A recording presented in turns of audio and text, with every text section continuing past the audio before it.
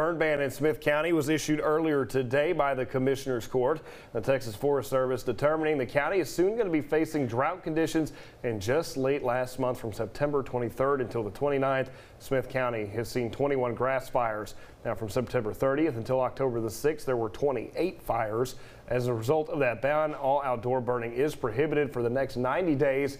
The Smith County Fire Marshal speaking about the danger that could be caused if not controlled. Yesterday, we had a controlled burn that escaped. It was left unattended. It damaged 2 structures. So everything's getting really dry. The KBDI is at 709.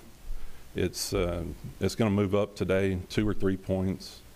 So that's higher than we normally are when we have a burn ban.